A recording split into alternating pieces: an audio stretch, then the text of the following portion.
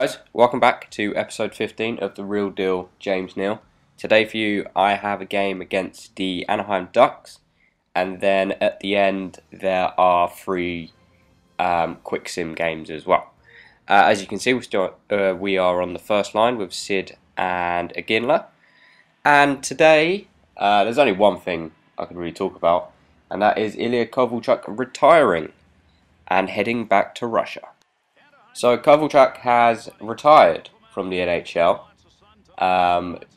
and is now heading back home to Russia to sign, presumably with the SKA St. Petersburg team, where he's going to earn more than he did with the Devils.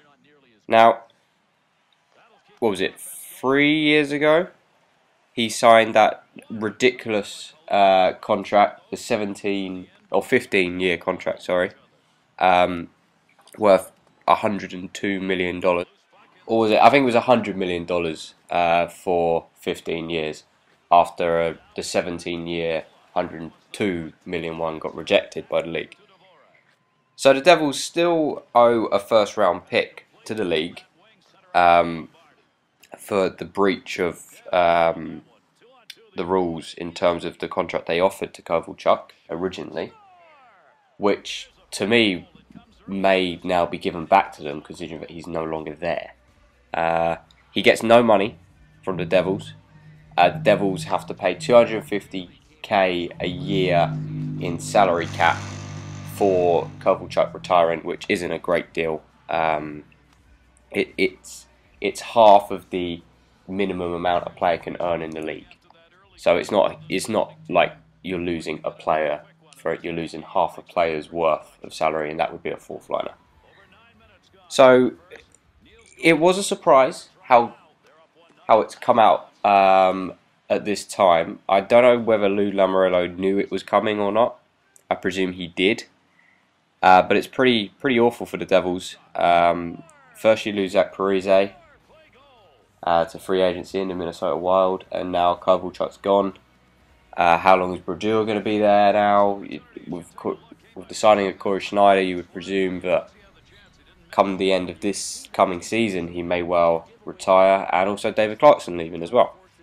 So it hasn't been great for the Devils, missing the playoffs as well last year, and well, you didn't get a first round selection because of trading it for Corey Schneider.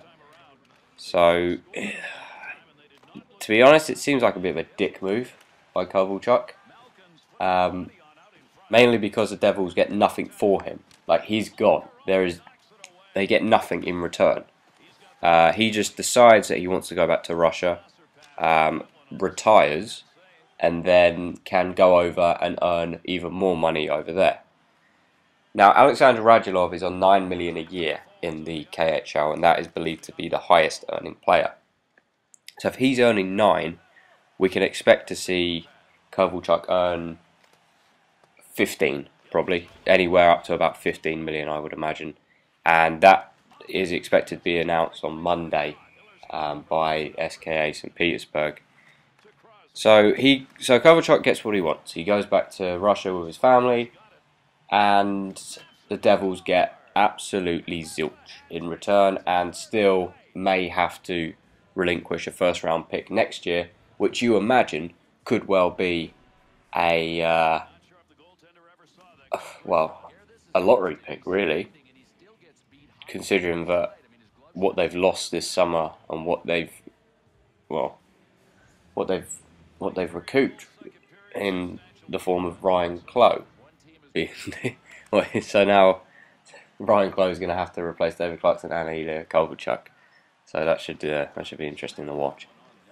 This decision by Kovalchuk to leave and go back to Russia, we could be looking at this in a few years' time and saying he was the first of many to do this. It's now given other Russian players precedent to do it.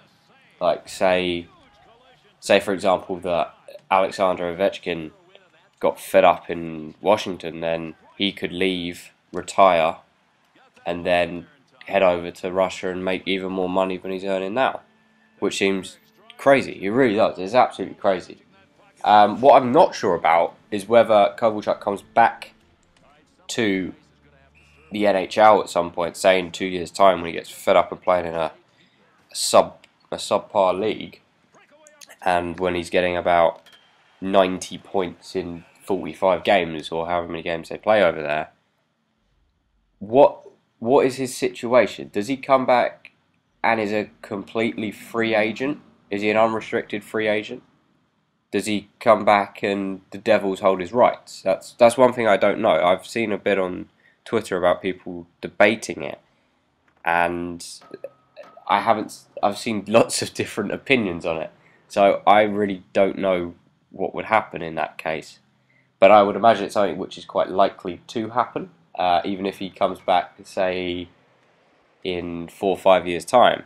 I would imagine he will come back at some point. Is he gonna want to stay out there and play at that level, or is he gonna want to try it out with the best again? Saw a tweet from Rob Rossi, who Penguins fans would know quite well, I would imagine. He's like a reporter, and has quite a lot to do with the Penguins in terms of reporting on them. He stated that Evgeny Malkin was persuaded not to go back to Russia to spend the summer there, or not too much of it anyway, because there would have been people chirping in his ear about, why don't you come back to Russia?